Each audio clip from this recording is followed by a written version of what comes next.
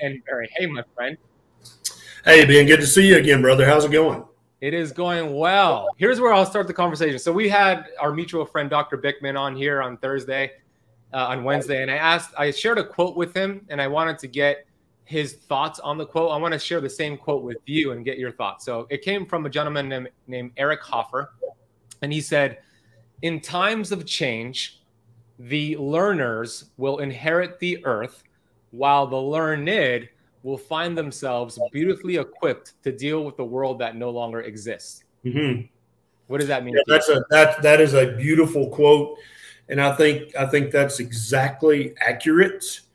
And the learned, they think they know so many things that they don't actually know, right? And all of our good friends, Donald Rumsfeld said, God, a couple of decades back now, there are things we know, there are things we don't know, there are things that we don't know, and there's also things that we think we know that are in fact false. And that, in my opinion, that's probably the most dangerous fact of all, is the thing that you know, by God, this is true, there's no doubt about this, when in fact you're exactly wrong about that. I think that's, if not the most dangerous, one of the most dangerous ways that we can delude ourselves and ultimately harm ourselves, both as a species and as a group, as a tribe, as a whatever you want to call it. I think that's a very, very dangerous place to be. It's also, you tend to be quite arrogant and quite dismissive if you think you know beyond all shadow of a doubt. And one of the things I love about this community that you and I are members of is that Professor Bickman's, and he is an excellent example of this. Even if it's something that we literally think we know, he and I both, if we see some fact that's contrary to what we think we know, we're both back immediately in student mode. Like, wait a minute, that's weird.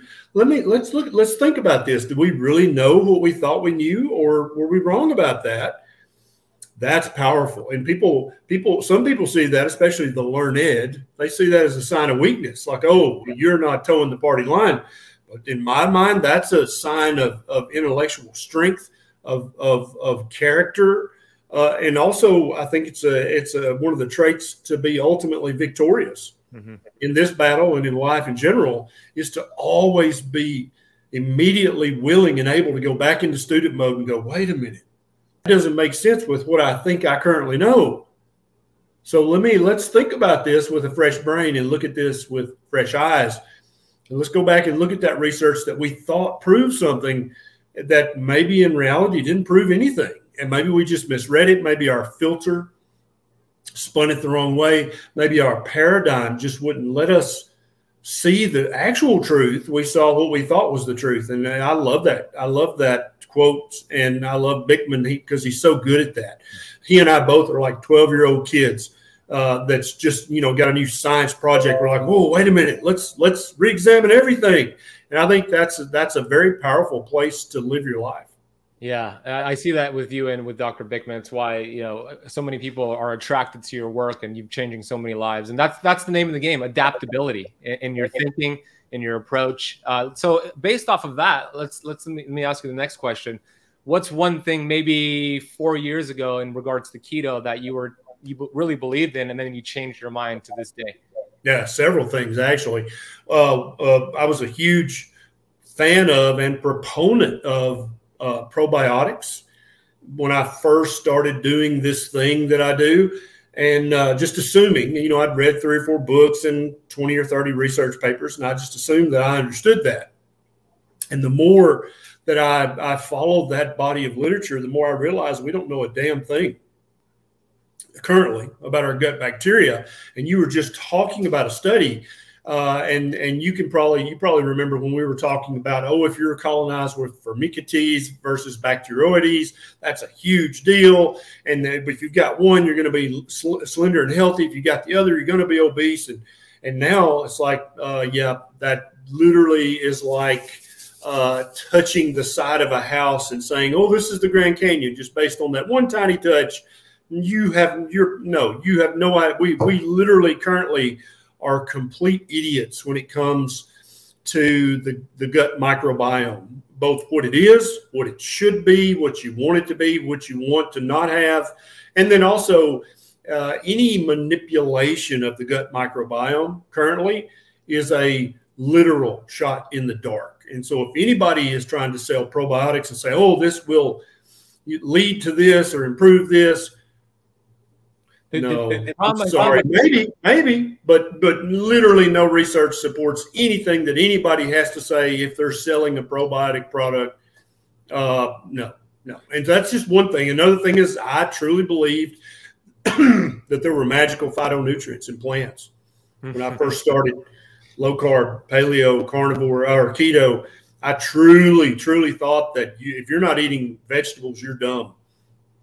Because there's magic stuff in there we haven't even discovered yet, not to mention all the magical phytonutrients. And now, as I have went back multiple times to the literature and looked with fresh eyes and with a slightly shifted paradigm over and over again, I'm like, yeah, no, sorry.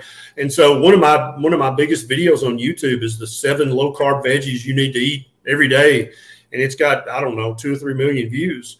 And I went back and actually changed the description of that video. And I'm like, if you're a keto beginner, yes, then I still effectively agree, because I think vegetables are a gateway for many people to get to a low carb diet that is really optimal for them. But I don't think the majority of us need, 7 to 10 cups of salad or lots and lots of vegetables. I don't think the average human, I don't think the majority of their plate needs to be covered with vegetables or plants of any kind at this point. I think over at least 50 to 99.9% of your plate should be covered with fatty meat and eggs with the yolk. And if you want to add some veg, some berries, some nuts, I think that's probably fine for most of us, not all of us. But the more I do this, the less in love with vegetables I am. That's just 2 examples. I can keep going. And I love that you changed the description in that video. The probiotic thing I see all the time. When I ask people, hey, what supplements do you take? There's always like 4.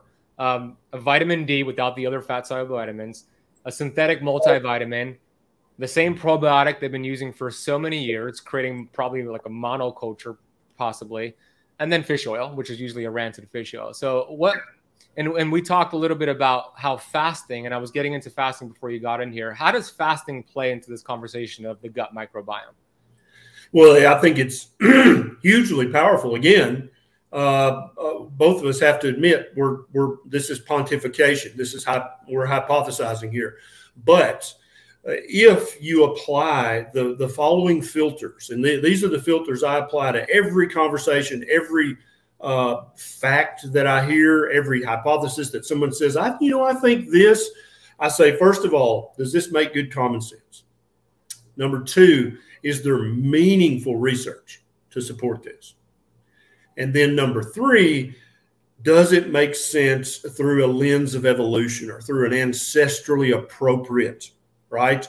And so if you don't apply all 3 of those filters to what you're talking about, you can quickly get off in the weeds and be saying some dumb shit and not even realize it. And especially if you're still under the current paradigm that all things modern are by definition better, that anything invented by scientists is 100%, that's it, that's the best there is, and basically ignoring the millions upon millions of years that this DNA carrying body has been evolving, right? And so when you apply those filters to fasting, right off the bat, you're faced with the inarguable fact that human beings have been fasting for millions of years. So anyone who says, oh, you need to only fast with work with a doctor, that's dumb. That'd be like saying you only need to breathe, with the help of your pulmonologist. We've been doing that for a long damn time. I don't think I need to consult my pulmonologist, that's a lung specialist, before I breathe. I think my brainstem has got that. Same goes for urine output. Do I need to consult my nephrologist before I go pee? I don't think so. I don't think we need any modern input. No modern opinions are needed for these body functions that are literally ancient beyond definition or understanding. Yeah. And fasting is one of those. And so fasting, if you fast for long enough, that's called starving. And if you do it long enough, you'll die. That is 100% true. But a 1 day, 2 day, 3 day, I think probably up to a 5 or 7 day fast for most of us, there is literally 0% danger from that, first and foremost, because we've been doing it for so long that our body's actually co-opted that. I don't want to call it a process. Let's call it an absence of processes, because you haven't eaten anything. Our body has learned to use that as a healing period and a rejuvenation and a regrowth and a rebuilding phase. Much like here in Central Florida in the off season, that's when all the cranes are out. That's when all the maintenance men come in. That's when all the stuff happens here. You don't do that during the busy season. That'd be dumb. You do that during the off season, and you can look at fasting as the off season of eating. And so that's the perfect time for your body to come in through autophagy, mitophagy, and fighting the inflammation, lowering chronic inappropriate inflammation, and all those other things. That's the perfect time for your body to do that. And indeed, when we do meaningful research, we see that that's exactly what's happening. And fasting has not got nearly the research that it needs. And most of your listeners will know immediately why over the last 20, 30, 40, 50 years is because there's not a patent at the end of that research product, right? Or process. Nobody's going to be able to patent fasting. Yeah. Nobody's going to be able to come up with a pill or an injection or an infusion that the FDA can approve, and then they can boom, bang. Their university just made $1 billion, and they got a $800,000 kickback. That's never going to happen with fasting. So in our current research atmosphere, and I think Professor Bickman would echo this, you're never going to have any huge, meaningful study done about fasting because no one's really interested, because there's no millions or billions to be made. So there's no funding for that. And so then, since there's very little meaningful research, we have to go back to my other two filters, which are common sense. Is this a new thing? Is this some new discovery? And then the evolutionary lens, or the ancestral appropriateness of this. Have we been doing this a long damn time? Yeah, we've been doing it just as long as we've been breathing and making urine and sleeping, right? And our heart's been beating just as long as we've been fasting. So it's idiotic to pretend that fasting is new, or it's a fad, or it's maybe dangerous. We don't know. We need more research. All that falls away is just foolish, sophomoric childhood blabber. That's what it winds up being when you look at all this with the proper paradigm, which means you're applying those three lenses to look at this hypothesis of fasting. And so I think the gut microbiome, what me and thousands of other people who have reached out to me have noticed with low carb, keto, ketovore, carnivore, lion, any of those diets. And as well as I do, when you start eating a diet that's very rich in healthy protein and healthy fat, you just automatically, you don't eat as often. You don't have to snack. And so you effortlessly, in many cases unconsciously, you just start to do some daily intermittent fasting. And you may not even know that's what it's called. And then before long, you're like, man, I think I'm going to do a 24-hour fast. If for no other reason, just to add that to my notch and say, yeah, I've done that. That's no big deal. I'm tough. I'm resilient. I'm anti-fragile. I don't have to eat every day. That's dumb. And so, but we see that our gut bacteria, when we do send it off for testing, which there's 1,000 problems with that as well, as you know, it looks like our gut bacteria becomes more diverse and it becomes healthier. And with almost without exception, I get feedback from keto, ketovore, carnivore people. It's like, man, my gut is happier than it's ever been. And my bowel movements are literally a non-issue now. I don't have to worry about any of that anymore. It just kind of happens effortlessly, as it should. Much the same way breathing and your heart beating and urine output happens. You don't have to track that. You don't have to do anything. It just happens. And I think that's the way it should be. And so I think that when we do start to do meaningful research on fasting and the microbiome, I think we're going to see uniformly across the board that you're going to down-regulate gas-forming bacteria and fungi and viruses, right? We have all that in our guts. It's not just bacteria. Bacteria probably play the largest role. But we don't even know that for sure yet, because there's definitely fungi. There's definitely viruses, and we have especially examples in other species where fungi can literally hijack not just your gut, they can hijack the entire organism and make it do things that are exactly contrary to it living, right? There's the zombie ants, there's tons of YouTube videos, there's cockroaches that can be, their entire system be hijacked by this fungus, and it makes them go and do things that are just insane from the ant's perspective. And so you know that not only has that fungus hijacked the ant's body, but also its mind as well. And so I think this is one of the reasons a lot of people notice that the sugar addiction, the carb addiction, all that kind of stuff, the food addiction, the disordered eating, perhaps that is just a consequence of having a very unhealthy gut microbiome from decades of eating a highly processed, high carbohydrate, factory-made diet. Maybe that encourages the wrong bacteria, fungus, virus. And they're actually using the vagus nerve and other pathways to literally zombify you and make you just sit on the couch and eat more jelly donuts. But we don't know that for a fact, but that makes a lot of sense when we look at other species in the animal kingdom. Yeah, this is perfect because there's an echo. Okay, I think it's better now. This is perfect because before you got on here, I was just showing everybody the connection between the gut and the brain. And I was showing a study that 21% of IBD cases are linked to depression, right? So that vagus nerve, whatever happens here, and vice versa. And to your point, fasting has been tremendous for my gut microbiome. So many of those on here, and I just feel so good. You're giving your digestive system some time to repair and to recover for the first time in a very long time, especially if you're eating every 2 to 3 hours. So intermittent fasting is very, very important.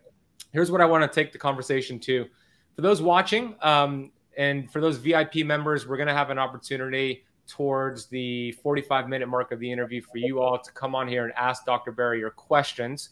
I'm also going to bring on in a little bit a gentleman that I want you to meet named Triple J. He shared a great story. He's a student in my academy about reversing his type 2 diabetes. So before I get to that, let's talk about inflammation. I want the challenge members to understand the role of inflammation in the body, chronic versus acute, and how keto could help. And then what are some hidden triggers on keto that could hurt? Yep. So there are roughly 2 different kinds of inflammation that you can think about in a meaningful way. There's acute inflammation, which comes on suddenly and serves very specific roles. And then there's chronic inappropriate inflammation. And that's not 100% true, but that's a good way to think about this.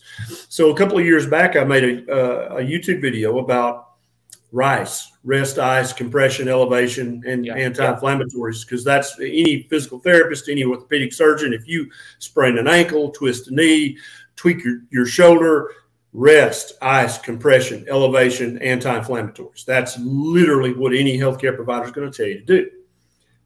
But first of all, let's put our 3 lenses on that, right? Does that make common sense? Well, maybe. What about the past? What about 100,000 years ago? Is that what we did? Did we go, run up to the Arctic and stick our elbow in the snow if we twisted it? Of course not. Now let's look at the physiology of this. What does your body do when you tweak a joint or when you have an acute injury? It causes redness, swelling, pain, right? Edema, it literally makes those things happen. The injury doesn't make those things happen, the 4 cardinal signs of inflammation. Your body does that on purpose. And so if you get a big cut on your arm or you tweak your shoulder, immediately it increases the blood supply and it sends all kinds of inflammatory particles, single molecules, and then entire big amino acids and proteins as well to that area to cause redness, to cause pain, to cause swelling, to cause you to not move that shoulder so much, right? That does that for a reason. the inflammation that comes after an acute injury, that is the first step of the healing process. Yeah. And so why would you want to cripple that? Why would you want to take an anti-inflammatory? Why would you want to ice down this joint? Think about that for a second. Why would you do that? You're literally fighting against what your body is trying to do as the first step in the healing process. That's similar. To antioxidants. That's similar to taking antioxidants during a workout or after a workout, right? Yeah, exactly. And so, but man, I got so much kickback on that video from physical therapists and even orthopedic PAs. They're like, "What's wrong with you? This is the dumbest thing I've ever heard." And I'm like, "Well, I'm sorry, but the research that does exist is down in the show notes, and it basically shows without exception that if you ice down a joint, not only does it take longer to heal, but you also increase your risk of winding up with chronic disability in that joint, chronic pain in that joint. And so why wouldn't you let your body just do what it needs to do to fix that? Why would you want to hamper that or interfere with that? And so now let's talk about chronic inappropriate inflammation. And I think we need to say it that way so that people understand we're talking about a completely different thing. A sprained ankle is supposed to be inflamed. That is good. You should be very happy your ankle's swollen up 3 times its normal size. That's not dangerous. That's not bad. You don't need to ice that down. You need to move that ankle as pain permits. It's exactly what we did 100,000 years ago. You need to rest it if that makes it feel better. But you don't need to take a cyclooxygenase inhibitor. You don't need to do that. You don't need to block your COX-1 and COX-2 pathways. Those are vital for your body to get the inflammatory things there to start the healing process. Now, chronic inappropriate inflammation is when you have chronic inflammation somewhere that either, number one, your body can't see, number two, it can't get to, or that it's just you're constantly putting inflammatory things in your body, and therefore the chronic inappropriate inflammation just persists because you're basically adding a new bit of slow poison every single day to your system. And so that is the kind of inflammation that ketovore, carnivore just helps more than any pill in the world. And, I see people when they first start this, they're 300, 400, 500 pounds or more. And so the average weight loss guru would say, well, you need to eat less and move more. But when you tell somebody who weighs 500 pounds, you need to move more, like literally they don't feel like getting up and going to the bathroom. Mm-hmm. Because they're so inflamed, they're so miserable, they're so sick, all their joints hurt, all their muscles hurt, because they've been poisoning themselves several times a day, every day for decades. That person cannot move more. Literally, it's the most insensitive thing in the world. If you say that to somebody like that, you should just have your face slapped, because it's a slap in their face to say something like that to them.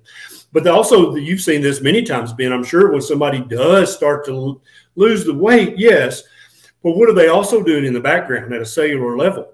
They're decreasing the chronic inappropriate inflammation in every cell in their body, every joint in their body, every muscle in their body, all the connective tissue and fascia. And lo and behold, a few weeks or a few months or sometimes a year or two into this, they're like, you know what? I feel really good today. I think I'm going to fill in the blank with exercise. I'm going to go for a walk. I'm going to go for a bike ride. I'm going to go swimming. I'm going to get out and play with my grandkids for the first time in how many years?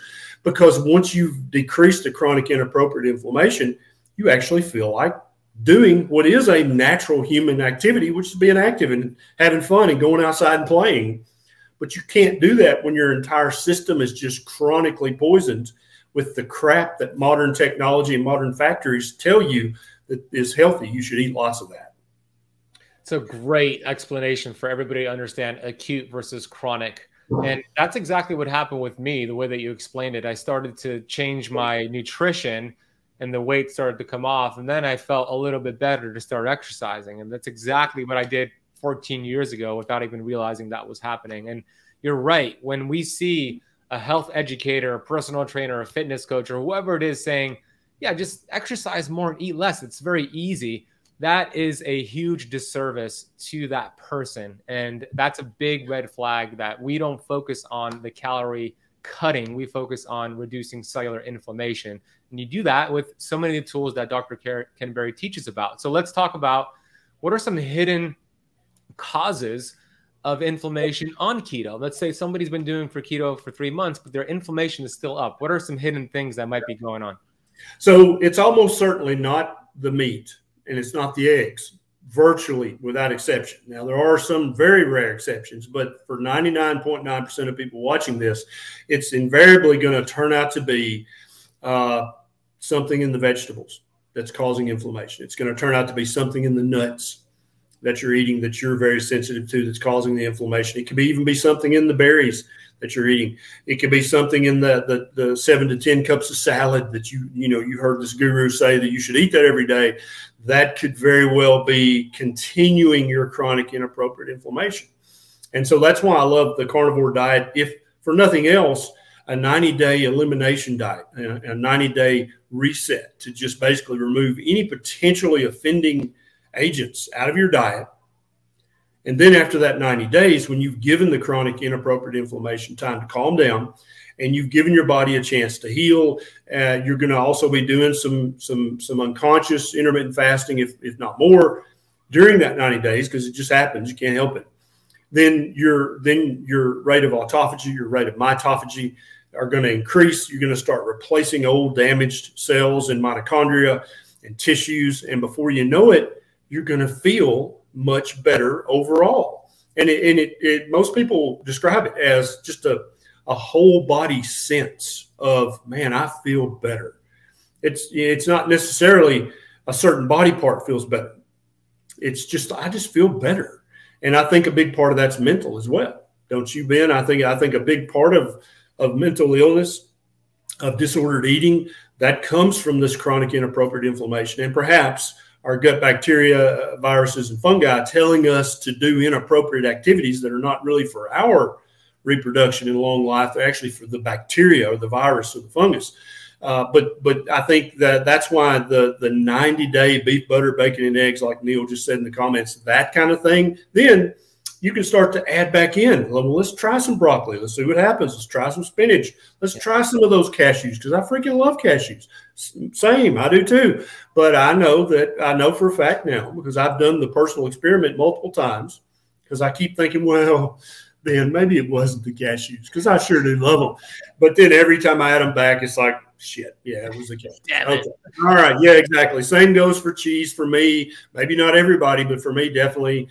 Even real full-fat fermented cheese, hard as a rock, you can throw it at somebody and knock them out. Too much of that still causes inflammation. What about goat and sheep? Are you good with that? Yeah, and that's great. So let's just go right into dairy, because I think that's a very important topic that we all need to not only discuss, but think about. Think about this very carefully. So I do think, without a doubt, for most people, goat and sheep's milk is less inflammatory than the average bovine or cow's milk you would get in the grocery. But now, common sense, right? Less bad does not equal good. You have to come to grips with that. Less bad does not mean good. A lot of people will misphrase that. They'll be like, well, goat's milk and sheep's milk, that's much better. And I think that's not the right way to say it, because if you say that, better, that implies, wow, that's good. But I don't think we need to imply that, because I think there's in the same vein, I think raw milk, if properly handled, is less inflammatory and less bad than the homogenized, pasteurized factory milk that you get in the supermarket. But that does not make it good, okay? There is no mammal on the planet that drinks milk as an adult unless human beings are involved.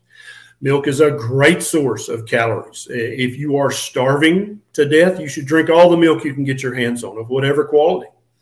But if what you're trying to do here is optimize your health to be as physiologically and as mentally young as possible and as uninflamed as possible, then it's highly likely that any part of dairy other than butter or ghee, which are essentially just the fat component of dairy, which I think the fat component's fine for most everybody.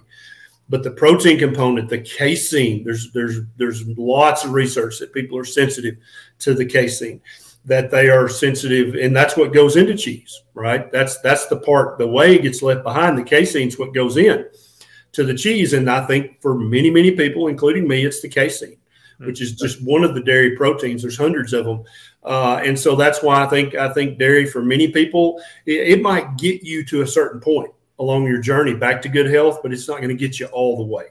And that when I first started keto, son, I was smashing some cheese, the Parmesan, the Romano, all of it. I was wearing it out, the goat cheese, the sheep's cheese, and I still love it all. So once again, this is a guy, I grew up, I was a milk baby. When I was in high school, I played 3 sports, and I would drink a gallon of 2% milk every single day because I thought that would make me strong and, you know, everything that a 15-year-old boy wants to be.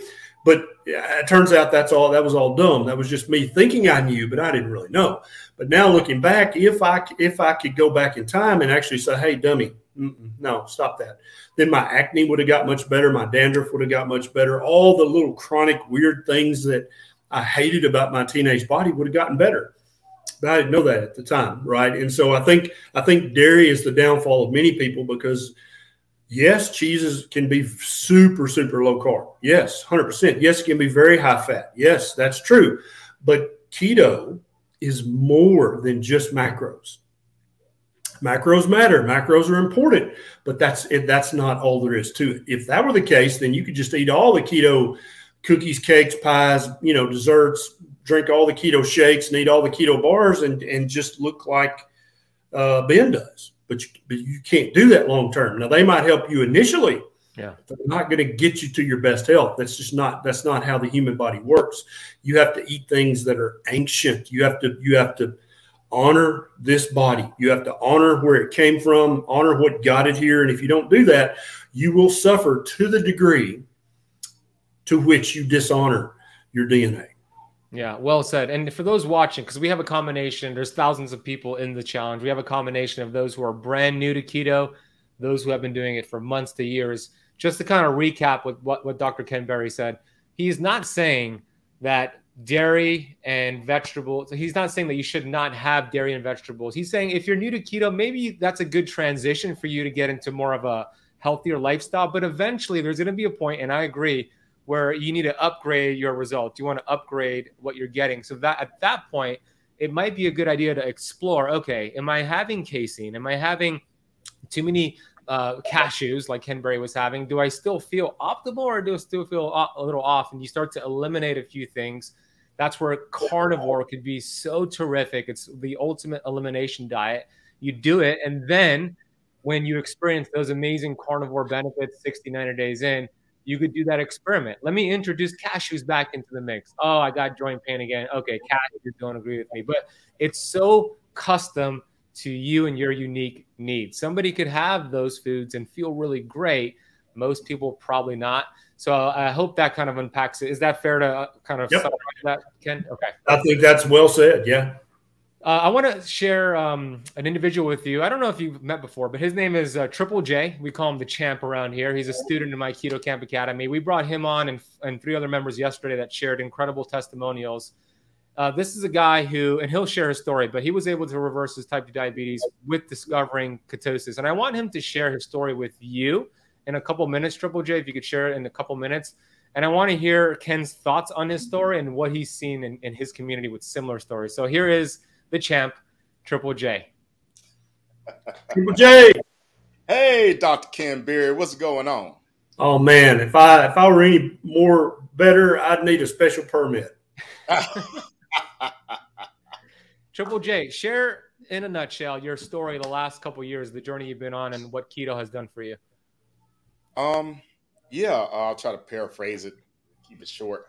Basically, I grew up like everybody else. We were eating, carbs, how we grew up eating the cereals and the toast and the orange juice, all that in the morning, and then grits and all this other stuff, and, eating 2 starches with your meals and all that. I grew up like that. And, as time went on and I got older, your body don't burn all that as like it used to when you were young. So I started gaining weight, and then I got married and really started eating, and then on the road eating fast food all the time. And so after I went through a divorce, I became depressed about my divorce, and I began to eat even more to like pacify the pain of my loss. And I ended up getting type 2 diabetes. And so I went into denial about it. I said, no, that's not me. I can't have diabetes, but I did. And so I went on for 11 years of eating whatever anyway, still doing crazy things. My blood sugar used to run 2, 3, 4, even 500 at times when I did check it, you know what I'm saying? And my A1C for those 11 years would always run 10, 11, 12, 13, 14. They even told me it was unreadable after 14 sometimes. They couldn't even tell me what it was. But one day I woke up, it was a Saturday morning, and I'll never forget it. I woke up and I just felt the worst I've ever felt in my life. And I decided that I want to change. So I reached out to a friend of mine named Marquita Bradford. She was doing this thing called keto. And I was scared off from it a year prior to that because my doctors told me I would die and have a heart attack if I did keto. It's not good for diabetics. They scared me.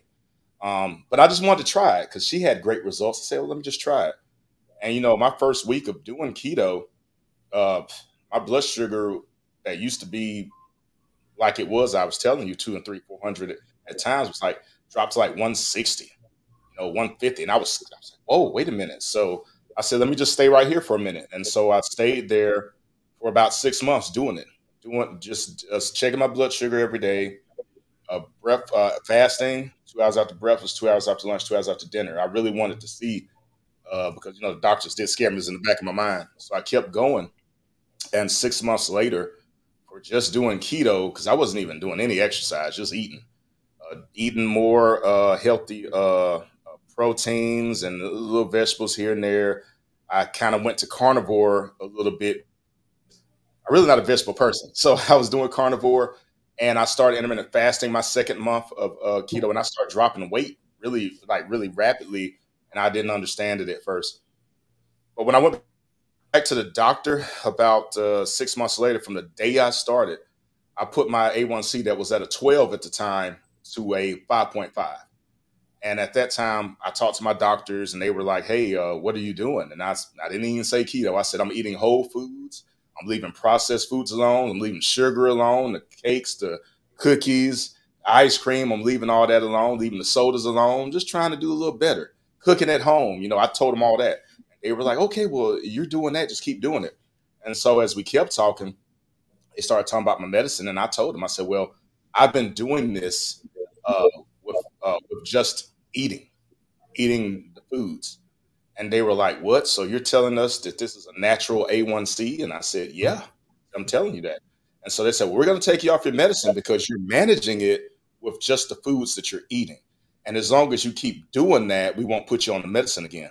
So they took me off of medicine in that July. And I have been keeping my A1C down by doing keto, doing carnivore, and intermittent fasting. I just got through doing a 83-hour extended fast. I don't know. I was insane. I don't know what's wrong with me. But I did it, and I felt like a superhero when I did it. I really did. So this lifestyle is great. Those are the things that I've been doing. I'm walking. I started out with even do a quarter of a mile without feeling like I was going to have a heart attack on the side of the road. Now I'm able to do 3 to 4 miles a day. You know what I'm saying? And I got to give that to the lifestyle, because when I was big, like you were saying before, I didn't want to do anything. I didn't want to get off the couch. But now I'm up and I'm walking. I'm going to participate in my first 5K, and both of you are going to be down at the Keto Orlando Summit. And on the 5th that morning, we will be doing the All the Way with Triple J 5K, baby. We're going to be doing it that morning. We ready, baby. I love it. I love it. 2 things Triple J said that I think are very important. First of all, did you notice how his doctor phrased what he said? So you're telling me you're managing your type 2 diabetes with the foods that you're eating. Well, wait a minute. What was Triple J managing his type 2 diabetes with the foods he was eating, or had he reversed his type 2 diabetes because he was no longer eating the foods that lead directly to type 2 diabetes? His doctor thought that was part of Triple J's definition. Oh, Triple J is a type 2 diabetic. No, he was not. He never was. He was poisoning himself with high carb, highly processed. It's always meat and 3, right? Triple J, you can have your ribs, but you got to have the beans, and you got to have the cornbread, and you got to have all the other carbs. He was making himself type 2 diabetic. It was chronic carbohydrate toxicity syndrome. That's what Triple J had. And so when you start to, again, change that paradigm and go, wait a minute, am I thinking about this the right way? And so maybe Triple J woke his doctor up, maybe he didn't. But I guarantee you that doctor, if they're worth a damn, after they've seen the 10th Triple J or the 50th Triple J, they're going to go, wait a minute, dude, I've got something wrong here, because you're not supposed to be able to do this just by changing your food. It's not what I was taught. And so that's very important, to don't necessarily think doctors are part of some conspiracy theory or they're just bastards, whatever. You know, they are just people trying to get along, trying to pay the bills, trying to do their thing, but they are just as able to put on the student hat, but they may not want to. But when enough Triple J's have sit in that exam room, they're going to have to put back on the student hat and go, I must have missed something somewhere. Let me go back and look at this again. And that's the moment right there. And then also, Triple J, what was your first, how did you first start to learn? You had a friend that said, hey, you need to do this keto. Then what was your very next step? How did you learn about keto? Okay. This was what was great. She told me about keto, what she was doing, but she said, I need you to join this group on Clubhouse called Keto for the Soul. And so I had to get a community of people that was doing this lifestyle as well. And when I did, they began to teach me all of the different things about keto. And everybody does keto differently. We understand that. But the basic principles of it, I began to learn that. Then I was able to follow that guy over there, you know what I'm saying, Ben Azadi, you know, my keto Jedi master. I began to follow him, and he began to show you how to really tighten things up and really do it the more effective way. You know, not all these keto snacks and not all these different crazy things people are incorporating in saying they can have. And what was good about my journey, I never was a big keto snack person. And so that helped me a lot. I cooked. My biggest success when I first started was cooking at home, doing that and just following the principles of protein, healthy fat, and, you know, things like that. And, you know, doing those things. And when I got to carnivore and started doing intermittent fasting, that was a game changer. And so my doctor, it was two of them. One of them was like, hey, well, we're not going to say you were cured, but we will say you put your type 2 diabetes in remission because you're not in the pre-diabetic range or the diabetic range. And then another doctor come in and said, well, I know you're excited about your numbers, but, and then that's when they were like, you're just managing. And so, you know, so I was like, but I know I know that those numbers aren't lying. To go from a 12 to 5.5 in 6 months. I mean, that's pretty good, you know, so. That's pretty good, Triple J. Yeah. Thank you, Triple J. Congratulations, man. Thank you for sharing. Anything else you wanted to share, Ken, before I take off, Triple J?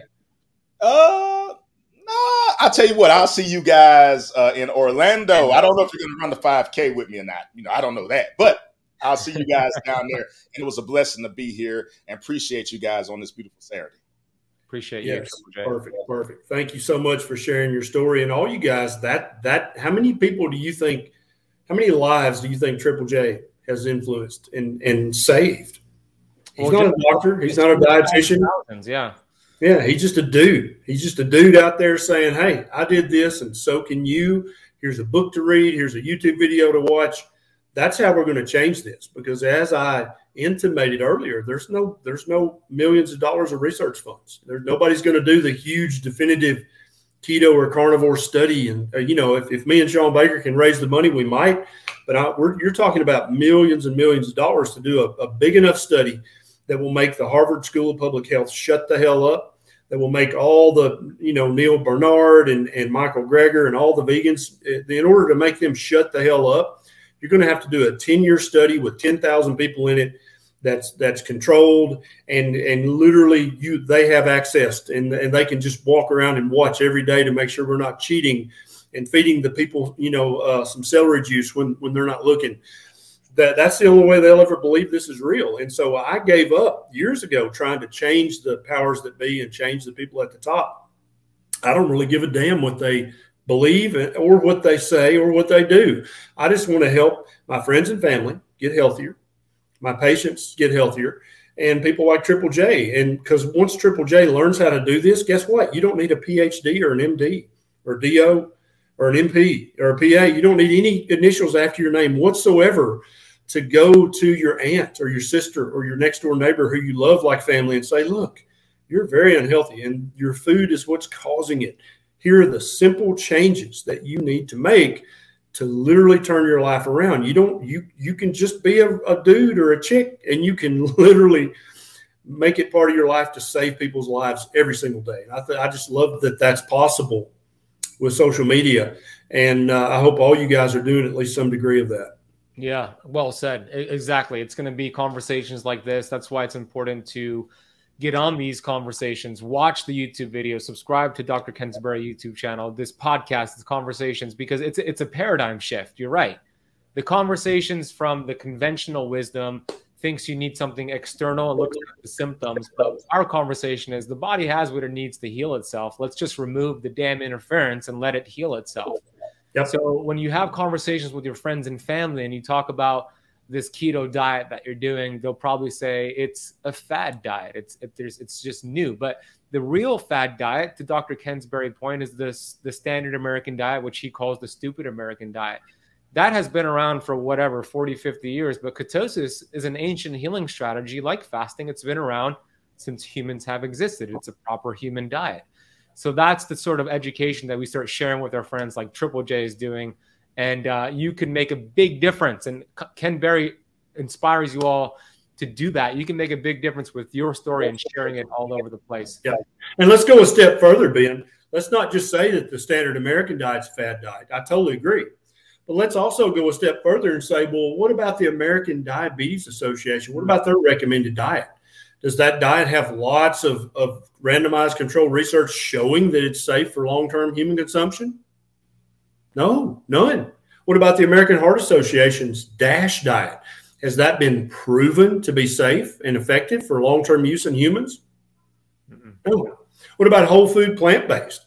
Has that been proven to be safe and effective for long? No, none of this. So none of these diets have the proof that they then turn around and say, well, you need to do long-term studies in keto before you recommend it because we don't know if it's safe or not. Well, where are the long-term studies on the ADA diet, the AHA diet, the whole foods plant-based? Where are the long-term studies showing that you're not going to develop vitamin or mineral deficiencies, that you're not going to develop omega-3 fatty acid deficiencies, certain amino acid deficiencies? There's none. There is no research. And so the keto diet, ketovore, carnivore, they are just as unresearched as all the other diets that your doctor actually recommends. You know, that little handout that they give you here, eat like this? There's no research to support that handout. None. No meaningful research whatsoever. And so don't feel like you're doing some weird sciencey, oh my God, it's keto. It sounds really weird. No, all you're doing is you're removing all of the modern foods. And let's put that in quotes, modern foods. You're removing all the factory-made crap, and you're just eating real human food that we've had access to for tens of thousands of years. Right out of the gate, how could that even be dangerous? You're eating foods that we've eaten since before we even started recording history. That can't be dangerous. That has to be good for you. So true. You know, you repeat a lie often enough and it becomes accepted as truth. And that's what's happening with those diets you recommended. And all you need to do is go to your grocery store and look at the vegetable oils, which we know is inflammatory. And you see that stamp of approval from the American Heart Association. That all you got to do is see that and you know it's a big red flag. Last 10 minutes here, I want to do Q&A with the VIP member. So if you're a VIP member and you have you're in the back end studio, I see Neil, Antoinette, and Heidi. Turn your camera on if you want to come on here. So I see Neil. Neil, you ready to come on here with Dr. Berry? And then I'll do Antoinette. So here is Neil Burcham. He's in Asheville, North Carolina. Hey, Neil. Hey there. Hello.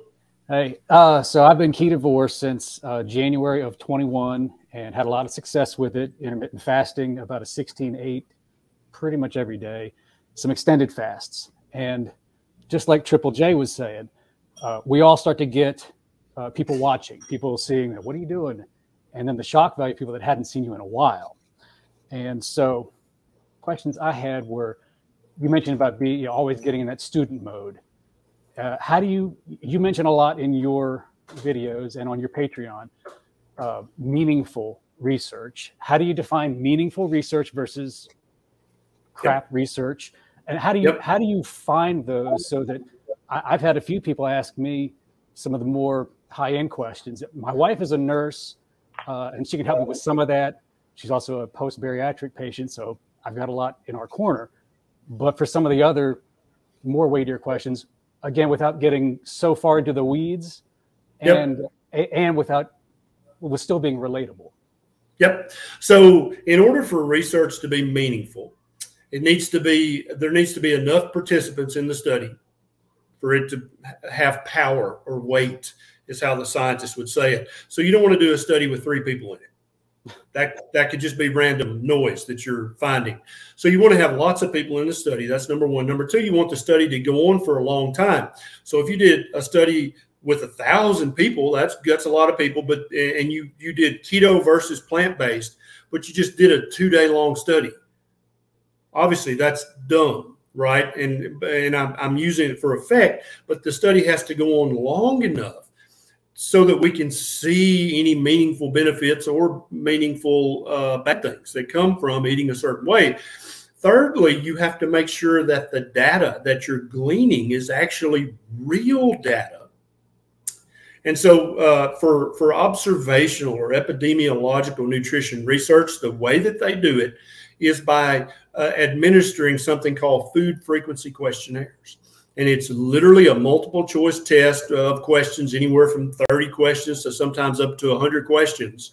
And they'll ask questions like, how many cups of ribs have you eaten in the last 3 months? And you're like, well, first of all, I don't measure ribs in cups. Secondly, I don't remember. I don't know. And then now many of these studies that the plant-based people will pound on, like this is it, this is the proof. They did a food frequency questionnaire when people entered the study, and the study may be 20 years long, which that sounds very powerful, and it could be. But they did the food frequency questionnaire at the beginning of the study. They did it again 5 years later, and then they did it again 10 years later. And so there's literally 3 data points in the whole 20 years. So it really wasn't a 30-year study, a 20-year study. It was a 3-day study because you only got information. And then now let's talk about the validity and the trustworthiness of food frequency questionnaires. If you just do an internet search about food frequency questionnaires and validity, you'll see tons of research that shows that people are unreliable. They can't remember. They feel like the researcher is going to judge them. If they say, yeah, I eat bacon every damn day, what are you going to do about it? They're like, oh, I have bacon occasionally, right? Because they're afraid of judgment. And then finally, you have to control the research in a way that the researchers, the guys performing the study, that you have to protect the study results by controlling or blinding or something so that their preconceived notions don't slip into the research results. And there's tons of research that this absolutely happens if you just do an open label, free-for-all study, that if the researchers are plant-based, they just believe that in their heart of hearts, and they're very earnest. They're not trying to trick people. They believe that plant-based is best.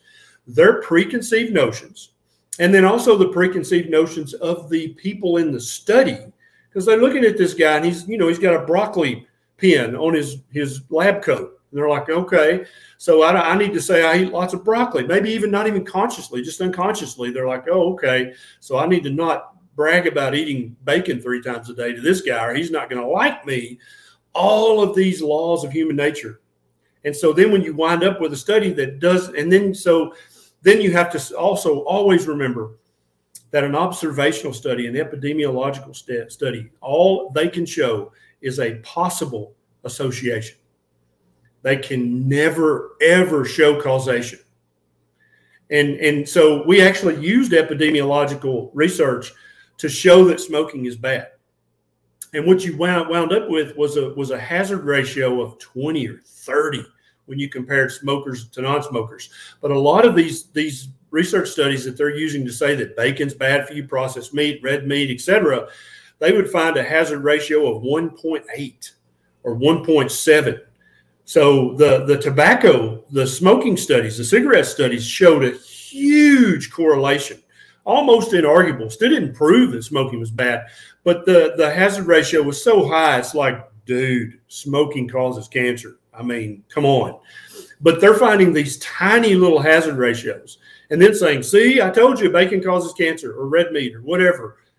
No, it doesn't show anything. It shows a possible weak association. So that's why ultimately, Neil, it's not your job to have to understand research and how it's conducted. You should be able to trust the researchers to design their studies in such a way that they either showed something or the researchers were honest enough to say, well, we designed this study, but it was kind of a shitty design. And it doesn't really, we got $50,000 from the pomegranate billionaire. And so guess what? Our research study showed that pomegranate juice is magical, but really it was a poorly designed study and it didn't really prove a damn thing. But, we got a $100,000 research grant. So we did the study. But human nature is what it is, Neil. People are going to try to put on their best face. We all do that, right? I made sure that I didn't have a booger right before I went live. I made sure my hair looked decent. I made sure I didn't have a big stain on my shirt. All humans do that. That's normal. But at the same time, when you're about to publish something that literally people are going to accept as nutrition gospel, you should really, really think about, did I really show something here? Or did I spent my $100,000 research grant that I got from the pomegranate billionaire, and now it's like, oh, pomegranate juice, man, boom, look at that, all these phytonutrients in there. But that happens so commonly that it basically currently you can't prove or disprove anything from the bulk of nutrition research. And it's not Neil's job, but it is Neil's problem. And that's why Neil knows more about nutritional research than anybody in his line of work should have to know. It is not your fault, but everybody watching this, 100%, it's your problem. And if you don't take it upon yourself to go, wait a minute, let me look in this, let me internet search this, let me learn more about this, then you will be the person to suffer, or someone that you love. That's who will wind up suffering if you don't do your due diligence, even though it's not technically your diligence that to have to do. You better do it anyway. And where do we go to get that due diligence? So rather than Dr. Google, I think we are all of us are lost in the wilderness, Neil, wandering, looking for truth. And all you can do is see glimmers of light here and there and go towards that, investigate that, and go, okay. Because I tell people all the time, I think when someone adopts a whole food plant-based diet, I'm happy that they did that. That's great, because what does that tell us? That tells us that they're aware, they know that food matters, they're searching for the right answer, and their body, if they'll listen closely, is going to give them the feedback that they need over the next 3 months to 3 years. They're going to get the feedback, and they're going to go, okay, well, I mean, I do feel better on this than I felt on the stupid American diet, but I feel like I could feel better than this. And so I love it when people are searching and looking, but there's really no ultimate credible source currently. It doesn't exist. And that's why I love the experiments that we all do, right? Ben's got his experiment. Neil's got his. I've got mine. And then we all come together as a tribe. And human beings are, by definition, tribal animals. We are carry mammals, tribal mammals. You cannot, if you argue that, just if anybody says that's not true, you can hit the unfollow button right there, because they don't know what the hell they're talking about when it comes to this species right here. We are pack animals. We're tribal animals. And so we all come together around the campfire at the end of the day. And that's basically what Ben's group and my Patreon and all the other groups, that's what this is. We're all sitting around the campfire saying, well, I learned that if you jump off the cliff, you break your leg. Okay, everybody, now nobody else has to jump off the cliff to prove that. We are like, oh, shit, don't jump off the cliff. Noted. Okay, now what's the next thing? Well, Ben says if you stick your finger in the fire, it burns, it hurts like, right? You're like, okay, no, don't do that. So we learn from each other. That's how it's supposed to be. And when you see somebody going off the rails and getting sick like Triple J, 300 pounds, blood sugar 400, that ain't right. That's not the right way. So what is the right way? And so I think it's just a constant back and forth around the campfire, which is what we're doing right now. That's how you ultimately figure out or rediscover what a proper human diet is. And I think that's what we're all doing together here. And I love that this is happening in the world right now. I don't think there's a better time for this to be happening. Thank you, Neil, for the question. Thank you, Dr. Ken Berry, for the great answer. It's a very important discussion that we're just having right now. Do you have time for a couple more questions, or you got to go? Yeah. Okay. So, Antoinette, you want to come on here and ask Dr. Ken Berry? She does. She's in New Zealand, and I always say she's living in the future. So she says the future looks bright. Here's her question. Hi there. Hello. I wanted to ask a question. My 18-year-old son actually went on keto at the end of last year, which I'm really grateful for because he got me into it. But he went on it to get rid of nasal allergies. He didn't need to lose weight. Yep. And at the time he was doing all his own research. He was following Dr. Berg a lot, and he dropped a lot of weight really quite quickly, and about 5 kilos or so, which he didn't need to lose in the first place. And then he actually started to get chest pain. Otherwise, he felt really good. He really wanted to stick with it. And but when he started to get the chest pain, he got a bit worried. So we started putting carbs back in his diet, like potatoes, and he still stays off dairy, and he still stays off wheat and anything processed. But I was curious as to why he might have got that chest pain. Was he could it have been, I don't know, too catabolic, or I don't know. I'm an ex-coronary care nurse, so I was probably concerned. not. It's an excellent question. And so Dr. Berg is a huge voice on YouTube and other places. And much like the whole foods plant-based diet, I think he's a great first step for many, many people. But if you follow what Berg says very closely, he tells you to eat tons of carbohydrates a day, tons of vegetables. And so if your gut is full of 7 to 10 cups of salad every day, then you're not going to have room for actual nutrient-dense food. And so in all likelihood, your 18-year-old probably developed some vitamin or mineral deficiency, maybe even omega-3 fatty acid deficiency. And also, he wasn't able to get the nutrient-dense nutrition that he needed. That's why he dropped the weight. Because eating lots of raw plants, you'll lose weight 100% because there's no nutrition.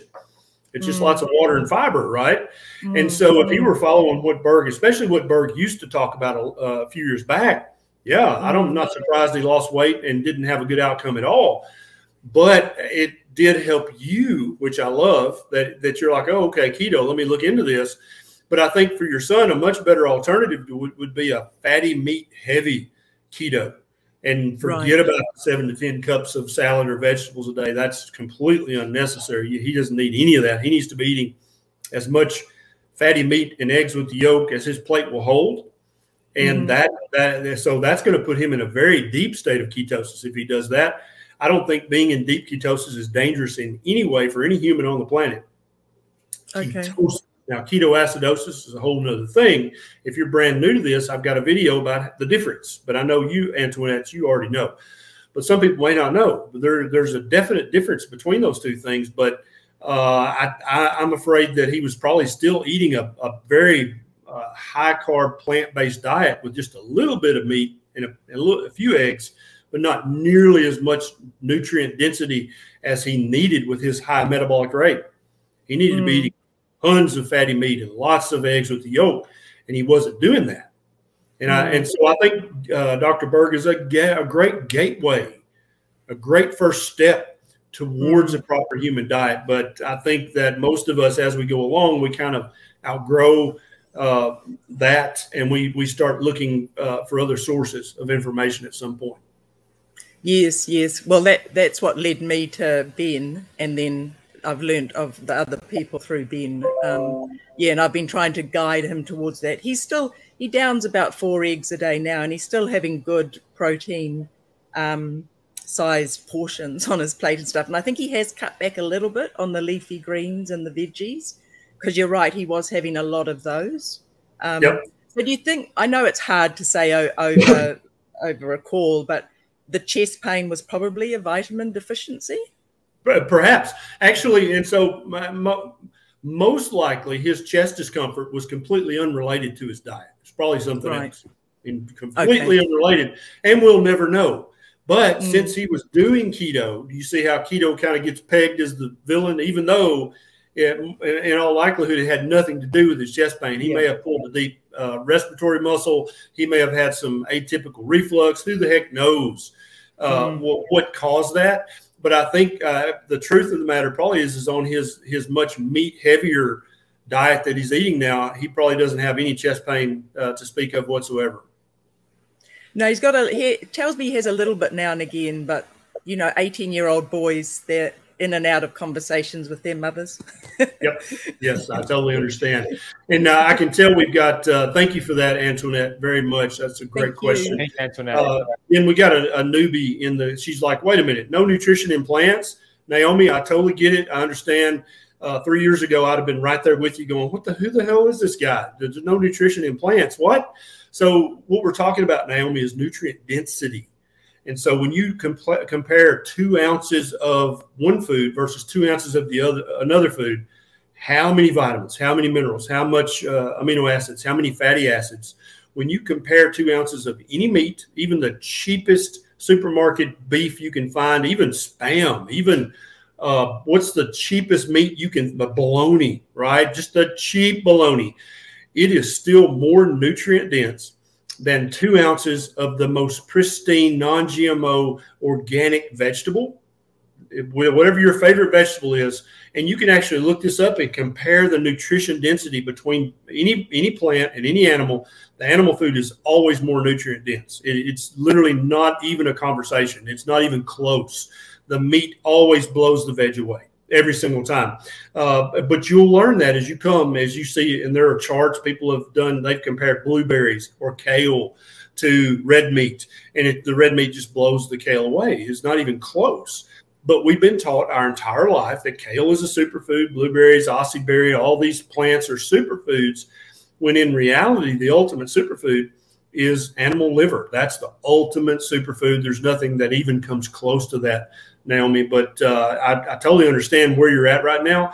But I promise you, as you learn more and more, you're going to be like, yeah, plants are fine for garnish and for seasoning.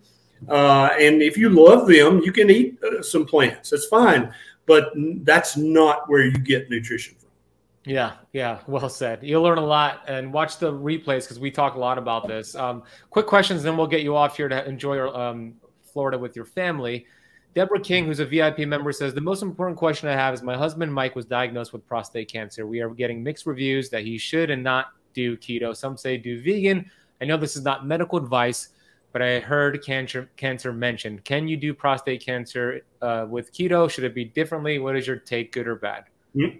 Great question. And let's widen up this question even more. And let's say, does keto, and my definition of keto is a diet full of real whole foods, one ingredient foods, ancestrally appropriate foods, lots of fatty meat and lots of eggs with the yolk, lots of seafood if you like it. That's what keto is. I'm not talking about keto cookies, cakes, pies, shakes, bars, drinks, desserts. That's not real keto, okay? That's big food trying to cash in on keto. Keto is real food that we've been eating for more than 15,000 years. Now, so does a keto diet increase the risk of any cancer? Or does keto make any cancer get worse? Okay?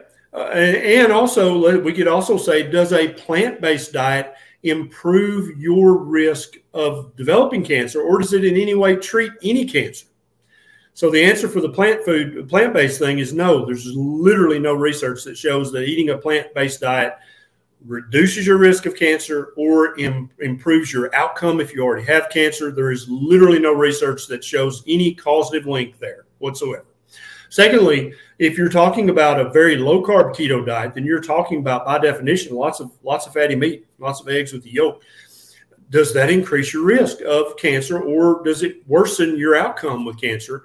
Again, it doesn't make ancestrally any sense whatsoever, because we've been eating that diet for millions of years. Secondly, common sense, like, well, no, duh. How does that make any sense? This is literally a proper human diet. Thirdly, is there any meaningful research? No, there's lots of observational studies that show, oh, there might be this weak association between a plant-based diet and, yeah, but no. And so the only thing I would change about the kind of the accepted definition of keto for prostate, either BPH, prostatitis, or prostate cancer, is you need to eliminate all the dairy, all of it except for butter or ghee, just the fat component in the dairy. It's quite likely that the casein and the different whey proteins, they might actually give an inappropriate growth signal to prostate cancer, breast cancer, or some of the other cancers. That may be actually true. We don't know that, but that wouldn't surprise me. And so if you have any kind of prostate, anything, I would eliminate all dairy except for butter and ghee. Otherwise, a ketogenic diet is part of the proper human diet spectrum. And if he's still a human being, regardless of his prostate health, then he needs to eat a proper human diet.